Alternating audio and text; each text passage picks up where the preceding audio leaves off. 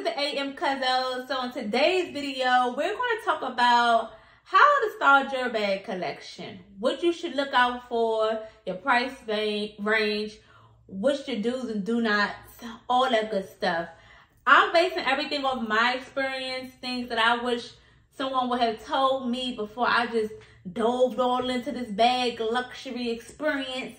But I'm here to help the next. So if this is something you want to watch, continue to watch this video.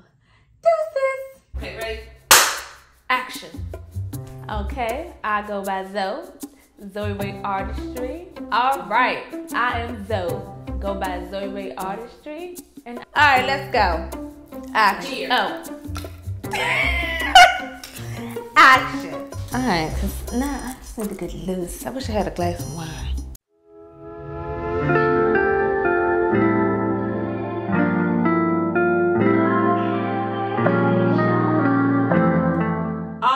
Right, CUZOs.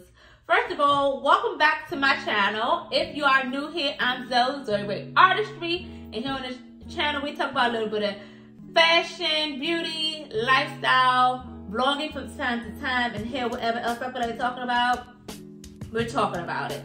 And today we're talking about how to start your bag collection. What is it that you should look out for? What is it that the things you should know?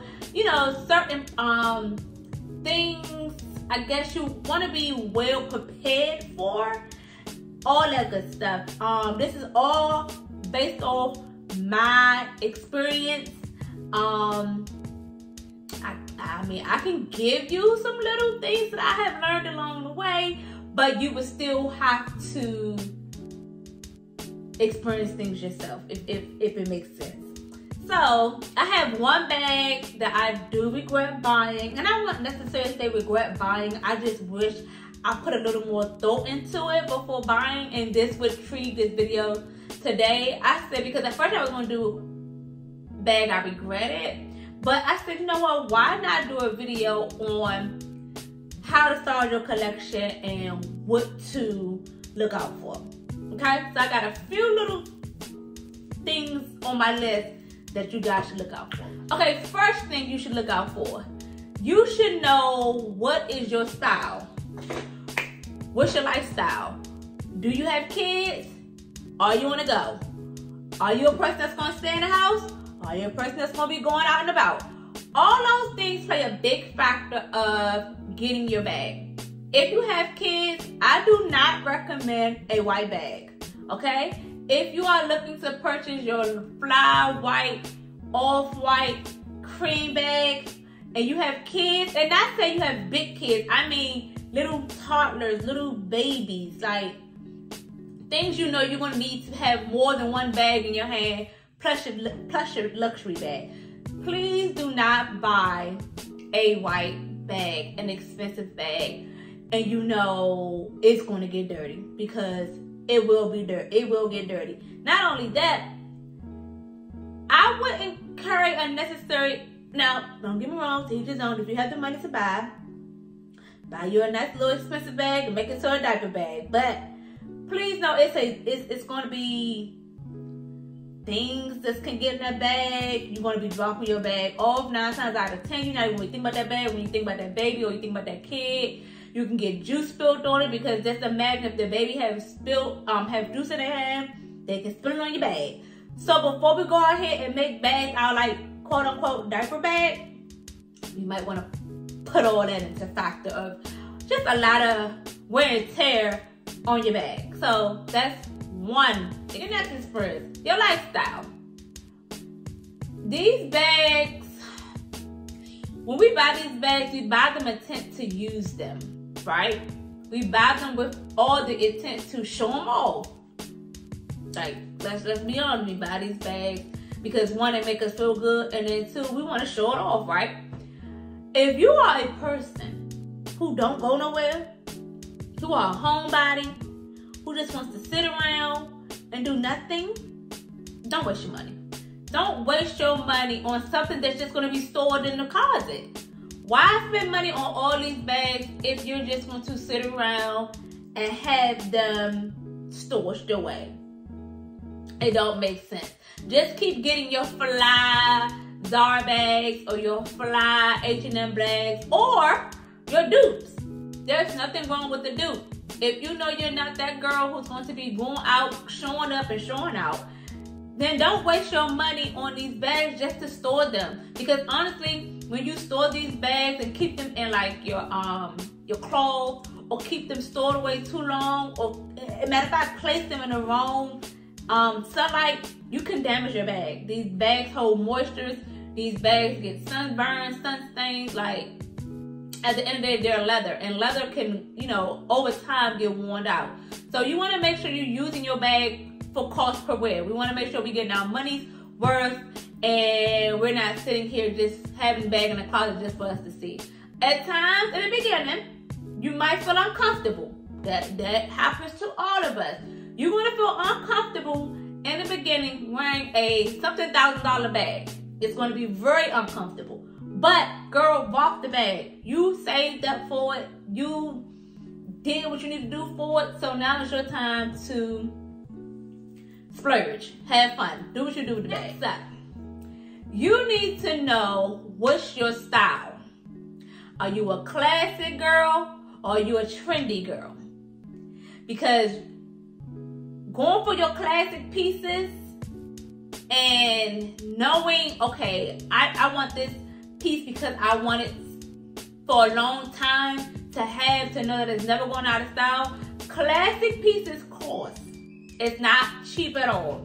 It's something, it's like an investment piece. So your classic pieces are your investment pieces. There's pieces that tend to go higher in price. There are pieces that tend to, when you look back, it still give that good vintage antique vibe that you can wear today and you can wear tomorrow. It's wear like wine, baby. Yeah, it's good with time. Those are your classic pieces. Your trendy pieces. Your trendy pieces are a piece that you literally going to see every single place, every single wear. You will have your moment when you're rocking it for a couple of times or just to show it off. But then after that, then what? You're not going to have really anything to go with it because it's a trendy piece. After a while, you might get tired because it's no longer in style. So you have to know, are you a trendy girl or are you a classic girl? Because those are a big factor. In my case, I am starting to realize I'm more so a classic girl. I want classic pieces. Lately, I've been getting pieces that I've been wanting for a long time. And this is how you know if it's a piece is classic or meant for you. If you see a bag that you just can't stop thinking about, and it's some years back, and it's still on your mind, and it still look good in your wardrobe. I mean, it's going with your lifestyle perfectly. That's your classic piece. Get that bag. If you see a trendy bag that you're like, it's cool for right now, but in a couple of years, I know my style going to change. Leave it there. Unless you like that bag and you really think it's just cool for the moment and you just want that bag, that's fine and dandy. But I'm more of a classic girl, and I realize I want all the classic pieces. So please know which ones you want to be, classy or trendy. Think that you should know before getting into your bag collection. Are you a tiny bag girl? Are you a big girl? I mean, a big bag girl. You have mini bags that are so cute and adorable, but you can barely fit anything in them. Probably a lip gloss, probably a pair of keys and your cards. That's pretty much it, all your essentials. But then you have your big bag where you can throw a lot into them, but then the bag can be either heavy or it's just, you know, big and bulky and it's just bumping you and all that good stuff. So you have to understand what's your lifestyle. Do you want a bag that's big and can carry everything, or do you want a bag that's small and can carry barely nothing but it's cute? I used to be a big bag girl. I used to have this one bag, and this is before I became a bag girl, because I used to be a shoe girl. I used to love some shoes down. But now I would rather invest into a bag than a shoe, because a shoe doesn't hold its value as much as a bag would. So I'm starting to, well, I'm a bag girl now. I'm not to say start. I've been getting some bags for a good minute. So I'm a bag girl now. But if you get a big bag, I used to keep my planners in it. Laptop if I was doing any work. Of course, you know, your cell phone, your chargers, all that stuff. I used to carry big bags just because of that reason. Mainly because of my planners. I don't really carry my laptop like that. So that wasn't like a must-have. But lately, I have been experiencing that I like little to medium bags, not necessarily big bags, because I no longer carry a lot of things. I still carry my planner, but for the most part, I can put my planner in my hand, or I'll put my planner somewhere that it doesn't really require to be in my bag, unless I go to work and I just need to like total up bills or something of that nature. Then I'll carry my Dior tote or my Louis Vuitton Nano, one or the other. But for the most part, all my bags are either mini or like medium size. So you need to know, do you want it to be a mini to medium or a big to bigger tote, girl? Because that also plays a factor into how you want to start your collection off. Next trend, your colors. You can be a nude neutral girl, or you can be a bold color girl. Trust me and believe what I say. Your whole closet can look like the rainbow, or your whole closet can look like a more neutral tone. I'm starting to realize I am a neutral tone, once in a blue pop, once in a blue color. I like for my bags to be more so black, brown, or tan. It's giving neutral. I got like one red bag, and that's not even a bag. That's that Chanel gift thing, and I made it into a bag. And then I have a blue Kate Spade little crossbody, and I wear that for like my work bag when I do makeup. And then I also have like another nude Bottega dupe that I got from Target, but I barely even wear that bag. So I wear mostly all my black, tan, and brown. I'm starting to know that I'm a nude chick, not nude, that I'm a neutral tone chick. That I like all my bags neutral tone. And that will always play a factor of what is your style. Are you a neutral tone girl, or are you a big, bold, bright, colorful girl? Because those colors, you have to remind yourself, those colors are not going to go with every single thing unless it's in your wardrobe. The neutrals can go with pretty much anything. So that's your preference. Now, the bag I regret buying is this bad boy, my Jimmy Choo. I bought her, can y'all see? I bought her probably 3 years ago. I want to say 3 years ago, I bought her. Now, this was my treat to myself because I hit a milestone in my business. And I was so pressed for a bag. I did not care what it was, who it was, what it was by. Like, I really wasn't into bags, honestly. I was more into shoes, but I wanted to start being in the bag, girls. And I was like, I wanted something different. And I so happened to see her. And I bought this bag. I don't know what gravitated me to do Jimmy Choo. I don't even own a pair of Jimmy Choo. But I think it was this buckle. This buckle is what got me. The color itself, it's okay. Oh my God. Can y'all, let me see. Okay, the color itself, it's okay. It's more so like this pastel baby pink color. It is smooth leather, and it can strap up easily, but this little stain right here and the little stain right there, but it's nothing too crazy.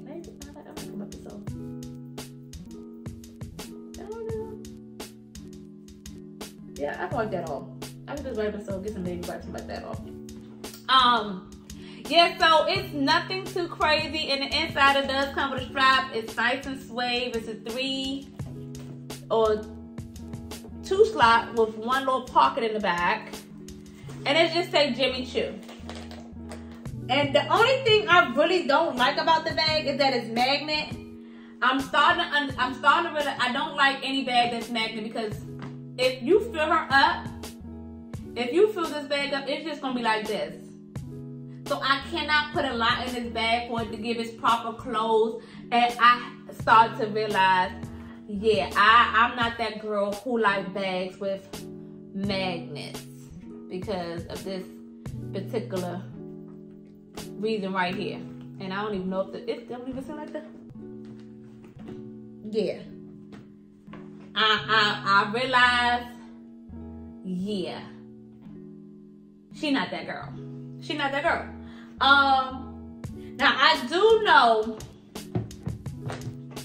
I want to say that the Dior settle bag that I really want, she's magnet, but I wouldn't wear a lot with that bag anyway, so it's not going to be to the point where it's going to mess up my whole vibe.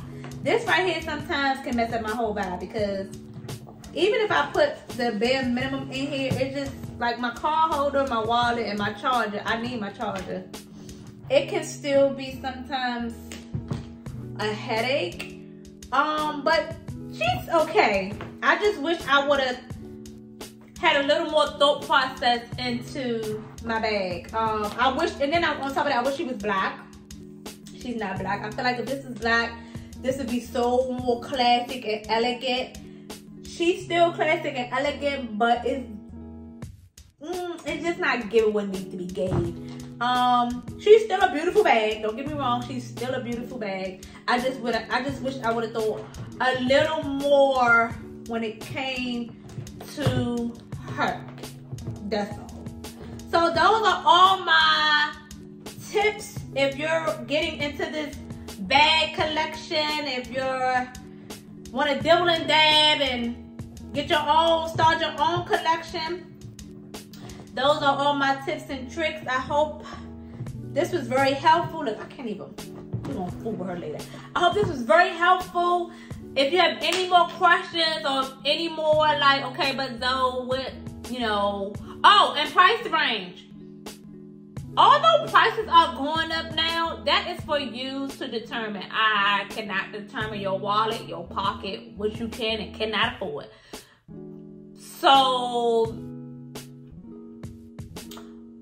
save up or do that full payment, because I think a lot of luxuries now are offering that full payment. However, make sure you pay that stuff on time like you're supposed to, because I'm all about priority now. Make sure your priorities are straight first before you dibble and dabble in this stuff, because it's a bad habit. Once you get in, it's kind of hard to get out. Trust me. So pricing is all on you. But that is my video for today. I hope you guys love. Please like, comment, and subscribe. Your girl is back. Y'all know I took Wednesday off because I was on like a YouTube brain fart.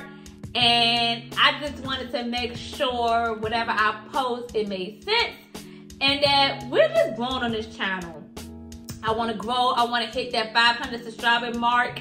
So please, please, please, please, CUZOs, like, comment, share, and subscribe. Y'all know I don't know how to say that word, but y'all know what I be meaning. All right, and until next time, Zoe loves you.